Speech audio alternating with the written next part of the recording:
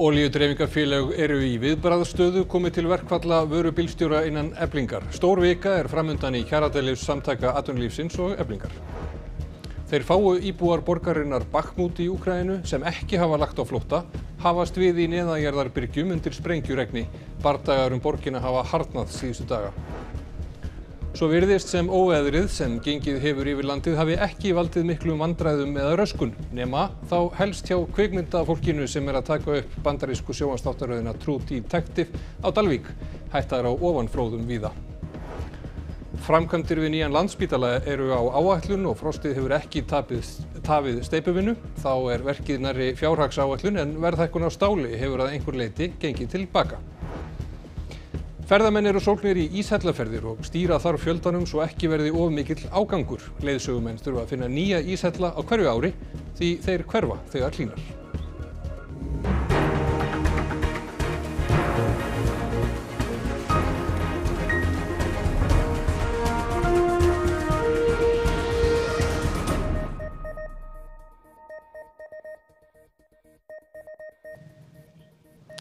Gott kvöld. Trúnaðarmaður bílstjóra í olíudreifingu segir sterka samstöðu innan hópsins og olíudreifingarfélögin eru í viðbragðsstöðu. Draga mun til tíðinda í komandi viku. Enginn fundur hefur verið boðaður í kjaradeilu Eflingar og Samtaka atvinnulífsins, en deiluaðilum ber að funda með ríkissáttasemjara á að minnstakosti 2 vikna fresti. Á þriðjudag verða komnar 2 vikur frá síðasta fundi. Að óbreyttu hefjast verkföll starfsmanna á 7 hótelum í Reykjavík einnig á þriðjudag. 500 hótelstarfsmenn til viðbótar og 70 vörubílstjórar greiða nú atkvæði ótímabundnar verkfallsaðgerðir sem, verði þær samþykktar, hefjast 15. febrúar. Niðurstaða þeirrar kosningar liggur fyrir á þriðjudag. Mér finnst hljóðið vera á þann veg að flestir séu jákvæðir fyrir verkfalli. Hann segist skynja að átök undanfarinna daga hafi þétt hópinn. Ég held að fólk sé tilbúið að berjast fyrir sínum réttindum og berjast fyrir því að það verði meiri jöfnuður á milli ríkra og fátækra í samfélaginu og að launin verði jafnari. Olíudreifingarfélögin hafa nú þegar sett upp aðgerðaáætlun til að bregðast við verkföllunum. Fyllt skal á alla tanka eins og hægt er áður en til vinnustöðunar kemur. Í kjölfarið af því þá þurfum við væntanlega að sækja undanþágur sem snúa að öryggi og öðru slíku. Því að það er náttúrulega mjög mikilvægt að innviðir Íslands geti gengið, sérstaklega neyðaráætlanir og annað slíkt. Til að mynda þarf að tryggja lögreglu, sjúkraflutningabílum og slökkviliði eldsneyti. Samkvæmt svörum almannavarna hafa undanþágunefndir í fyrri verkföllum undantekningarlaust samþykkt beiðnir af þeim toga. Hvort verði af verkföllum Eflingar veltur þó á niðurstöðu dómstóla. Í vikunni sem leið voru 2 mál sem varða kjaradeiluna tekin til málsmeðferðar. Annars vegar er tekist á lögmæti verkfallsboðunar Eflingar í félagsdómi og hins vegar er deilt í héraðsdómi hvort Eflingu beri að afhenda ríkissáttasemjara félagatal svo hægt sé að kjósa miðlunartillögu hans sem gæti þá stöðvað verkföllin. Niðurstöðu þeirra mála er að vænta í vikunni að líkindum á morgun. Verði niðurstaðan ykkur ekki í hag, myndi þá lúta henni og afhenda félagatali? Auðvitað er það svo að við erum bundin af þeim lögum sem að stéttarfélög þurfa að starfa innan, en að verði niðurstaðan svo þá munum við auðvitað bara áfrýja henni. Óvissustigi vegna veðurs á Vestfjörðum og Norðurlandi var aflýst síðdegis en Veðurstofan telur töluverða hættu á ofanflóðum á nokkrum stöðum næstu 2 daga. Appelsínugul viðvörun var fyrir allt Norðurland og strandir og gul viðvörun víðast hvar annars staðar og var samhæfingarstöð almannavarna virkjuð í morgun. Þeim appelsínugulu var aflýst síðdegis. Veðurspáin gekk eftir en veðurhamurinn fór hraðar yfir en upphaflega var búist við. Fólki var álagt að vera ekki á ferðinni og veðrið var sérstakt að því leyti að þokkalasta veður gat verið á einum stað en aftakaveður skammt frá. Svo virðist sem vegfarendur hafi tekið tillit til viðvarana og þeir sem þess þurftu gengu þannig frá hlutunum að þeir ekki fikju. Á Dalvík eða Ennis, eins og bærinn heitur þessa mundir, var brugðið skjótt við, upptökum á sjónvarpsþáttaröðinni True Detective slegið á frest og búnaður tryggður eins og Ólöf Rún Erlendsdóttir fréttamaður komst að þegar hún var þar á ferð í dag. Það orðið svolítið hvasst hérna á Dalvík en Dalvíkingar eru nú ekki beint að kippa sér upp í það sjálfir. Það þá frekar tökuliðið frá bandarísku þáttunum True Detective sem að þurfa að binda niður leikmuni eins og þetta skilti hérna fyrir aftan mig svo að það hreinlega fljúi bara ekki á hafút í hvassviðrinu. Samkvæmt heimasíðu Veðurstofunnar töluverð hætta á snjóflóðum á norðanverðum Vestfjörðum næstu 2 daga, nokkur hætta á Tröllaskaga utanverðum og Eyjafirði innanverðum en töluverð hætta á slíku á Austfjörðum. Mjög harðir bardagar geisa yfirráð borgarinnar Bakhmut í austurhluta Úkraínu. Þeir fáu borgarbúar sem eftir eru hafast við í byrgjum. Forseti Úkraínu hefur birt ávarp á samfélagsmiðlum á hverju kvöldi síðan Rússar réðust inn í landið. Oft hefur hann lýst ástandinu þannig að það sé mjög erfitt og fari versnandi. Það gerði hann aftur í gærkvöld. Зараз знов такий час, коли окупант кидає все більше і більше своїх сил на те, щоб зламати наш захист. Зараз дуже важко у Бахмуті, у Вугледарі, на Лиманському та інших напрямках. Mánuðum saman hafa Rússlandsher og rússneski Wagner einkaherinn reynt hann á völdum í Bakhmut. Borgin í Donbass í austurhluta Úkraínu sem Rússar hafa lagt mikla áherslu á að ná. Sífellt fleiri hermenn eru sendir þangað og eins og sjá má hér hefur víglínan þokast nær. Nær öll borgin í rúst og síðustu mánuði á meðan bardagarnir hafa geisað hefur mannlífið að mestu verið neðanjarðar. 70.000 bjuggu þar fyrir innrásina en nú eru þar 9.600. Þessi stúlka hefur búið í kjallara með ömmu sín og afa og fleira fólki í 6 mánuði. Mamma hennar föst í bæ sem undir stjórn Rússa. Когда мы еще жили в другом городе, у нас напротив нас был прилет, и я испугалась. После того я сильно боюсь обстрелов. Ну, как сюда мы приехали, я уже подумала, что если я то пережила, то я и это переживу. И мне уже абсолютно как-то... Я на это не обращаю внимания.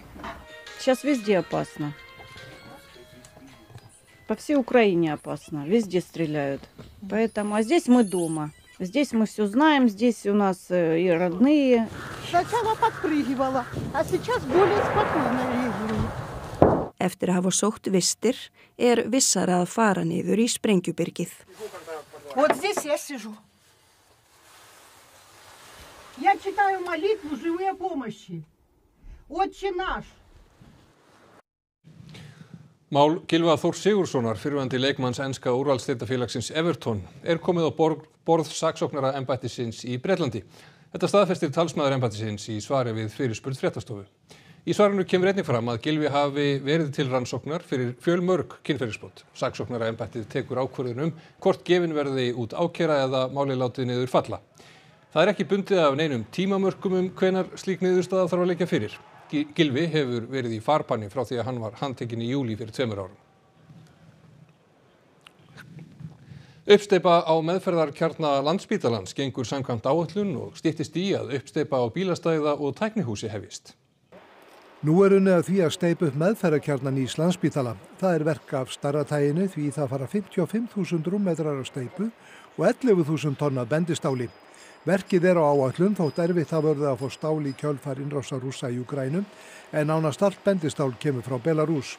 En vel tókst að taka á þeim vanda að sögn Ásbjörns Jónssonar, sviðsstjóra framkvæmdasviðs. Þá uppsteypuverkið ekki fjarri fjárhagsáætlun en verð á stáli hækkaði vegna stríðsins í Úkraínu sem þó hefur einhverju leyti gengið tilbaka. Kaldur vetur og kaldasti desember í Reykjavík í rúma öld hafa ekki haft tafir í för með sér varðandi steypuvinnuna. Ásbjörn segir að fyrst og fremst séu erlendir iðnar og verkamenn við vinnu. Þeir hafa farið í 2-3 vikur heim yfir jólin og gert hafi verið ráð fyrir því í áætlunum. Þannig að miðjan desember þá dró verulega úr því sem átti að gera hér á staðnum. Þannig að það hitti nokkurn veginn saman það þegar hér byrjaði að frjósa svona allverulega að þá var hvort verið að draga úr framkvæmdum. Þannig að fram að því hafði þetta haustuð og veturinn verið bara mjög hagstæður fyrir þetta. Þannig að það hefur ekki haft mikil áhrif. Meðferðarkjarnin byggður þannig að nú verið að steypa hæðirnar, gólf og súlur, en útveggirnir sem framleiddir verða erlendis og síðan boltaður utan húsið næsta stóra verkefni á eftir uppsteypunni. Við erum búin að bjóða út útveggina, það alveg risa samningur líka. Það á hönnunarborðinu núna, næsta sumar byrjar framleiðslan á útveggjónum og síðan næsta haust þá byrjar uppsetningin á útveggjónum og lokun á húsinu, bæði þak og útveggir. Þá standi yfir framkvæmdir vegna bílastæð og tæknihús og uppsteypa þess að hefjast. Einnig eru framkvæmdir vegna rannsóknarhús en uppsteypa þess verður boðin út á næstu mánuðum. Sérfræðingur segir mögulegt að Kínverjar hafi viljað kanna hvar mörkin liggi þegar þeir sendu meintan njósna loftbelg inn í bandaríska lofthelgi. Belgurinn hefur verið skotið niður. Loftbelgurinn sveimaði þvert yfir Bandaríkin í vikunni með viðkomu í Kanada. Hann var skotið niður úti fyrir Suður Karólínu í gær. Fólk kom víða saman og fylgdist með. Yfirvöld í Bandaríkinum telja fullvíst að með belgnum hafi Kínverjar njósnað hernaðarmannvirki. Þeir segja belgin aftur á móti til veður athugana og að hann hafi fyrir slysni farið á flakk. Antony Blinken, utanríkisráðherra Bandaríkjanna, aflýsti ferð til Kína sem áætluð var í dag vegna málsins. Sérfræðingur segir ekki útilokað að það hafi Kínverjar einmitt viljað. Deiluefni ríkjanna séu fjölmörg sem stendur. There was a memo leaked by an Air Force general last week where he's speculating that the US and China will be at war with each other in 2 years. Þá hafi Bandaríkjastjórn nýlega gert samkomulag við Filippseyjar aðgang að 4 herflugvöllum. I mean, China could have used potentially any other technology, such as satellite technology, to spy on the US, but it was certainly trying to make a statement and test the water and see how the US would respond to this. Brakið féll í Atlantshafið og ætla Bandaríkjamenn að ná sem mestu upp og rannsaka. Að minnstakosti 10. hver íþróttakona sem fær heilahristing getur búist við að fá hormónatruflanir síðar. Samkvæmt niðurstöðum úr nýrri rannsókn. Prófessor við læknadeild Háskóla Íslands segist reikna með að brátt verði almennt bannað að skalla bolta í íþróttum. Fyrstu niðurstöðu liggja nú fyrir úr umfangsmikilli rannsókn á líkamlegum áhrifum heilahristings og hormónastarfsemi íþróttakvenna sem staðið hefur yfir síðan 2018. Eftir okkar bestu vitund þetta fyrsta rannsóknin í heiminum sem skoða vannstarfsemi heiladingli hjá þýði íþróttakvenna eingöngu. Konur hafa svo lítið verið rannsakað með tilliti til þessa þó svo að þessi ýmislegt bendi til að þær jafnvel fari verr út úr höfuðáverkanum heldur en kallar. 66% af þeim íþróttakonum sem voru í rannsókninu okkar reyndust vera með hormónaniðurstöður utan viðmiðunarmarka í skimunarblóðprufum og þessar konur skoðuðu við svo áfram með tillit til vannstarfsemi heiladingli og það reyndust vera þá og yfir 10% sem voru þá með truflun á heiladingulstarfsemi eftir heilarhristing. En hver eru einkenni vannstarfsemi heiladinguls og hormónatruflana í þessum tilvikum? Þetta getur reynst erfitt að meta hvað heilarhristingurinn og hvað þá mögulega vannstarfsemi á heiladingli. Þetta eru eins og ósértæk einkenni eins og þreyta, úthaldsleysi, skortur og einbeitingu. Rannsóknin tók til kvenna í fótbolta, körfubolta, handbolta, ísokki og bardaíþróttum. Þær voru ýmist enn að stunda íþróttir eða hættar. Það er nú kannski ekki hægt að banna íþróttir eða neita fólki það, en það er kannski líka aðalega til að vekja athygli á þessu og að læknar geti haft þetta í huga hjá fólki sem er með þrálát einkenni eftir heilarhristing að það gæti þurft að hafa þetta í huga, mæla hormónina og skoða þau. Ef fólk er með truflun eða skort á hormónum þá er þetta meðhöndla það með þeim hormónum sem fólk skortir. Helga segir mikilvægt að íþróttahreyfingin hafi þetta í huga. Þá fagnar hann því til að mynda að Breiðablik hafi lagt af skallaæfingar fyrir börn en verður almennt bannað að skalla bolta í íþróttum. Ég held sjálf að það sé ekkert rosalega mörg ár í það en þetta veit ég ekki og ég veit ég er ekki vinsæl að segja þetta fyrir íþróttamenna en akkur þarf maður að taka bolta með hausnum. Maður hlýtur ekki að tekja hann að sig. Sálfræðiprófessor segir að kvíði séu oft aðal ástæða þess að börn eigi erfitt með að mæta í skólann. Mikilvægt sé að kenna börnum að takast á við kvíðan án þess að gera lítið úr líðan þeirra. Framkom í máli Shannon M. Bennett á ráðstefnu barna- og unglingageðdeildar skólaforðun að 4 barna glímir við þunglindi og 1 af hverjum 5 börnum þjáist af kvíða. Þessi einkenni geti valdið því að börnum líði illa í skólanum og vilja ekki mæta. Anxiety brings up thoughts, physical feelings, and these can then motivate avoidance of all sorts of different situations, many of which kind of all come together at school, whether that's academic performance, social stress, fear of performance or being misjudged or bullied. Foreldrar þurfi að sýna börnum skilning og veita þeim stuðning. Anxiety comes from a place of our fight or flight system on overdrive, where there may be something in school that feels very threatening and that is perceived as a real threat, even if on the outside it doesn't look as scary as it may feel. Kvíði sé eðlilegt ástand í ákveðnum aðstæðum. Með því að kenna börnunum að takast á við kvíðan, til dæmis með hugrænni atferlismeðferð, sé jafnvel hægt að læra að nota hann til góðs. Well, we start by giving kids tools to cope, to understand the feelings that they're having, to understand the role of anxiety, why we need it, but then also how we can use it to improve our performance in certain situations, but not overwhelm us. Þá ætlum við að bregða okkur til Bandaríkjanna því 6 ára gamall strákur í Michigan kom foreldrum sínum óþægilega óvart á dögunum þegar hann pantaði skyndibita fyrir $1.000 í gegnum app í síma pabba síns. Eyðsluklóin átti sjálf $115 í bauknum sem fór upp í skuldina. Gave him the phone to play and I wasn't paying attention. I was watching my show. How many did you order? How many chili cheese fries? Do you remember? Like more than 12. What did you say when the food got here? I was in bed. And cars are coming in the driveway while cars are leaving the driveway. Looked down at my phone and it said Chase fraud alert, $439 for pizzas. And then he tipped 25% on every single order. Did you learn a valuable lesson through all this? Only one. What's that? What's the lesson? They took my money. This is my lesson, you know, first and foremost, and hopefully parents out there see and learn from this.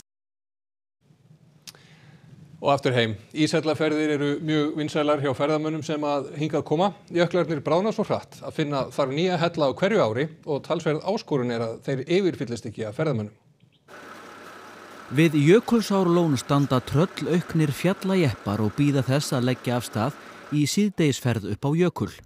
Reynir Arnarsson tekur á móti fólki sem hefur pantað sér ferð að skoða íshella og það nóg að gera. Veðrið gott og það svona örlítið lausasala líka. Fólk kemur að hans að vera búið að bóka. Það fóru 4 bílar í morgun og þeir voru svona, misfullir, skulum við segja. Við leggjum af stað með Axel leiðsögumanni hjá South East. Leiðin liggur upp á Breiðamerkurjökul og þar gerir hópurinn sig kláran fyrir ævintýri dagsins. Glerháll ísinn getur verið varasamur. Hérna erum við með brodda. Þetta alveg nauðsynlegt til að ganga á ís. Þetta eru broddar fyrir göngu á sléttum ís, sérstakir og hjálmar. Það nauðsynlegt í íshelli, það maður rekur svo upp undir. Brátt komum við að svokölluðum svelg, þröngu gati niður í ísinn. Fólkið hikandi hvort það eigi að láta plata sig þar inn, en lætur sig hafa það. Og þá erum við komin hérna í íshellin sem kallaður svarti demanturinn. Íshellaferðir njóta mikilla vinsælda hjá erlendum ferðamönnum sem koma hingað til lands, en það bara hægt að skoða íshellana á veturna, frá nóvember og fram í mars eða jafnvel apríl. Íshellar verða til þegar regn og leysingavatn renna af jöklinum. Á sumrin þegar jökullinn hopar, hverfa hellarnir og nýir koma í ljós. Það gríðarleg bráðnun á jöklinum. Þeir bráðna eins og engi sem morgundagurinn og sumir halda því fram að innan við 150 ára þá verða ekki neinir jöklar á Íslandi lengur. Þannig að breytingin frá byrjun tímabils og til enda er mjög mikil. Fyrir COVID bentu talningar til að 80.000 ferðamenn hefðu keypt sér íshellaferð í Breiðamerkurjökli. Það var veturinn 2018 til 2019.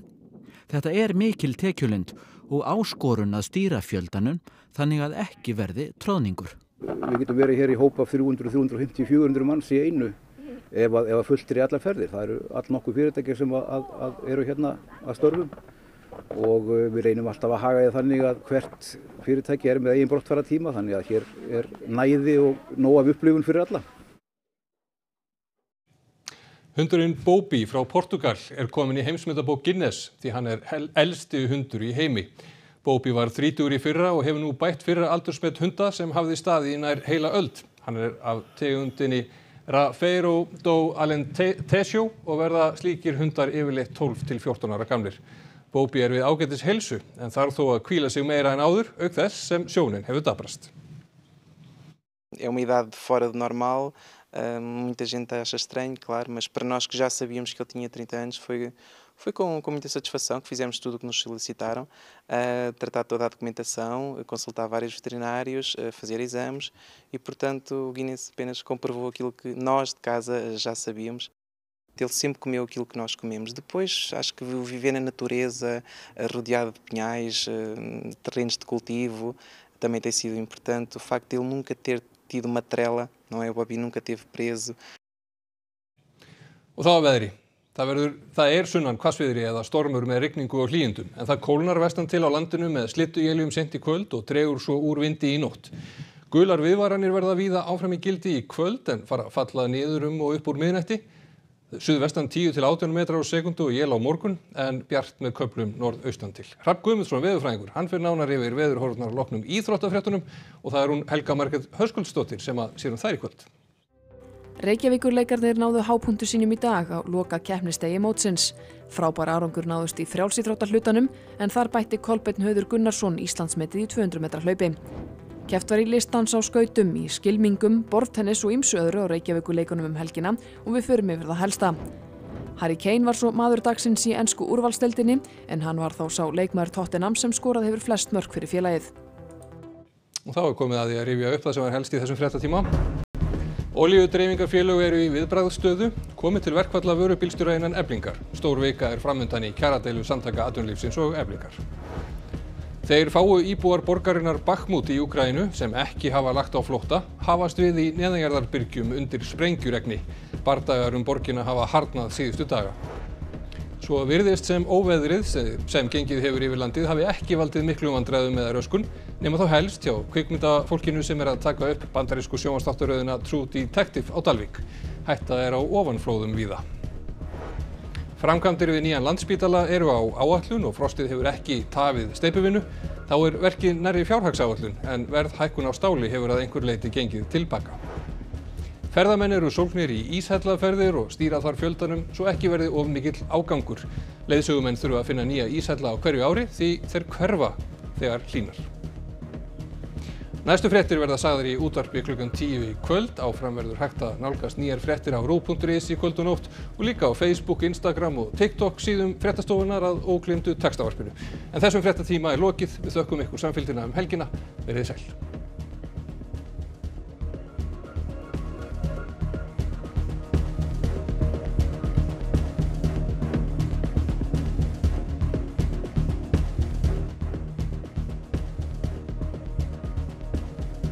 Á RÚV í kvöld. Er þetta starfsmaður hjá þér? Já, þetta er aðal músaveiðarinn, heldur niðri í músunum sem finnst náttúrulega gróðurhús sem eru alveg sæluríki. Já. Landinn heilsar upp á skemmtilegt fólk land allt sem fæst við áhugaverða hluti. Stormur er íslensk heimildaþáttaröð baráttuna við kórónuveirufaraldurinn, mikilvægar sögur og ómetanlegar upplýsingar fordæmalausa tíma. Veðmálahneykslið eru sannsögulegi þættir hneyksli sem skók sænska íþróttaheiminn á 10. áratugnum.